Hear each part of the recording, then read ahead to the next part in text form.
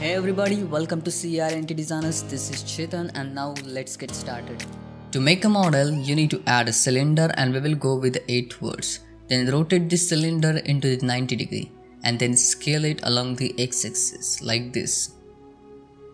Then go to the edit mode, select these words, right click, connect to vertex path, and same thing here.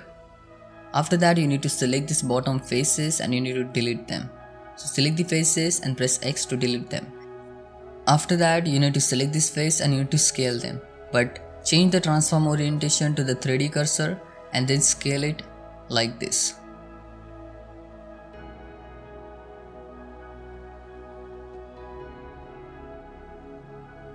And then you can add one loop cut like this, means words, and then select the words, right click, connect to vertex path. Same thing do here, add a words and then connect these words and create a path in between these words. Then select that bottom edge and E to extrude it and then scale it along the X and Y axis and just adjust the scale and try to keep the same distance in between these edge loops. Then select this edge and E to extrude it and move it along the Y axis.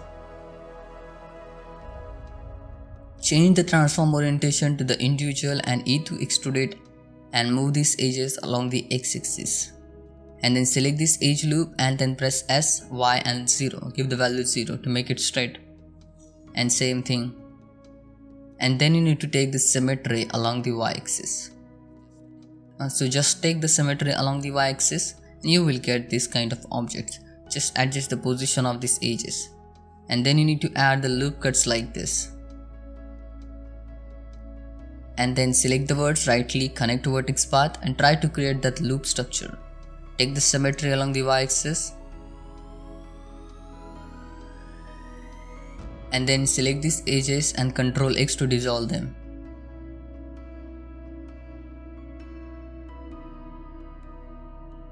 Then add one loop cut here and then add one loop cut here and then add one loop cut like this. And use the edge slide to give its right position.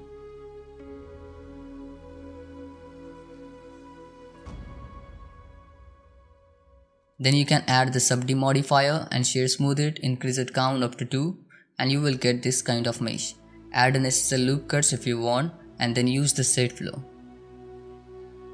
You can take the 12 words or 16 word cylinder at the initial stage also, or you can use the edge flow like this. And then select these words and use the edge slide to give the right position to them.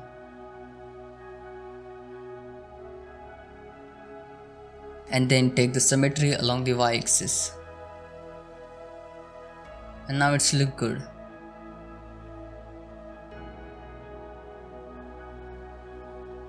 And here I want to create a little bit of design. So just select these faces and press I for the insert operation and use the loop tool and circle option and then create a little bit of design at there.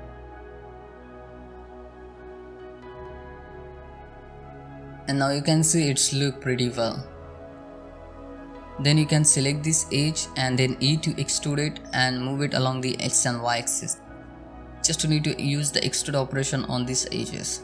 And then add few loop cuts like this. I have added the 5 loop cuts and then Ctrl B and then add a bevel on these loop cuts. And now you need to select the faces. So just select these faces with the Shift Alt select. So press E for the extrude operation and then scale it down like this.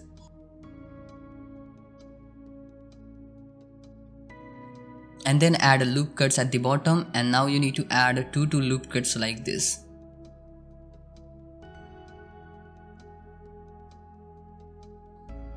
And now you need to select these words, right click, connect to vertex path and then select this edge loop and Ctrl X to dissolve it. Select these words and use the merging option, merge at last. And select these words and double tap G for the edge slide. And now it's look good. Now just I need to add few more edge loops at there to maintain the form and to get a decent one.